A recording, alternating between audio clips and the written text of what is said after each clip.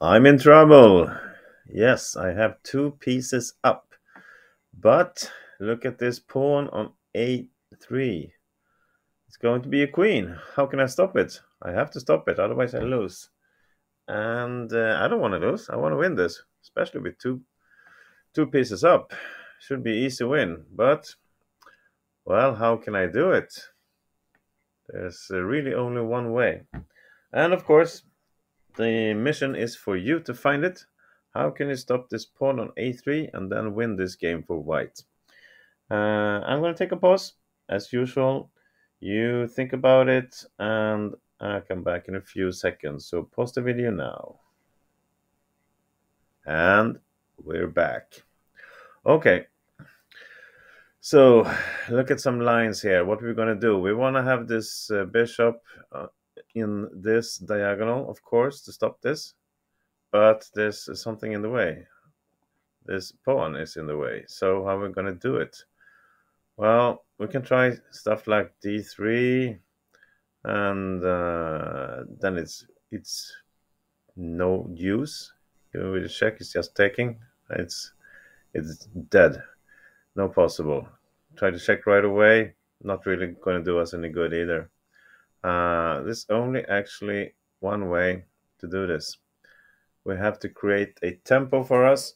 We have to gain a tempo, and the only way to do it is to sacrifice the knight like this.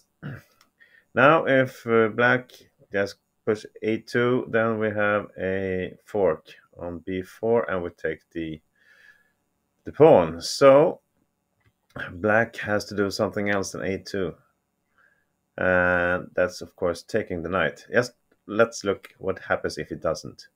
If you play something like king c5, well, you can either just take the check right away and then take the pawn and sacrifice the the knight, or like this, it goes down to c4. Well, we can just let's move it. Easier to do. We can just move. We can just take this, and you see what the computer suggests. If it pushes, well, you just go there, and it's all safe.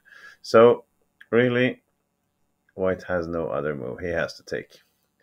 But I said we created a tempo because now we can play bishop f6.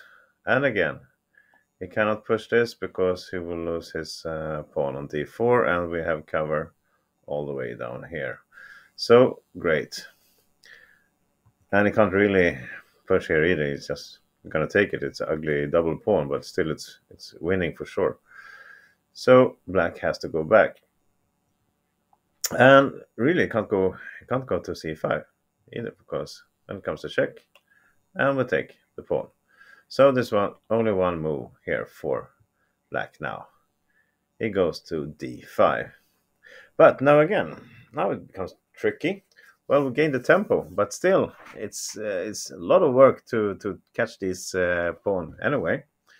So I'm gonna make another pause here, and you can see if you can find the right continuation from here. Did you find it?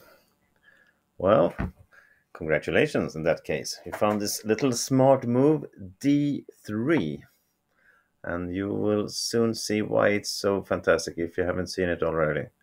Obviously, the king cannot move away from his pawn. Then we're just going to take it, and it's a sure win. And if it goes here with the king, well, it's going to be a check, and then we take it. So it's only one move for black. Well, it's the toughest move, of course. Now he threats to take a queen, and also queen with a check, so it's not, we don't really like that. But the point of doing d3 is that we can take this c4 check. And you see again, if he moves away with the king, we're going to take his pawn.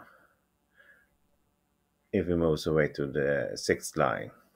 And if it takes here, well, we're just going to take it, and this is a win because we cover this one, and this one will be a queen.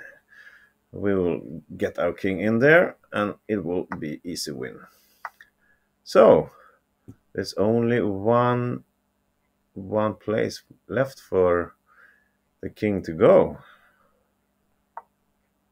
King c5. And again, how are we gonna stop this one now? I mean, it's tough. Check doesn't give us anything, does it? No.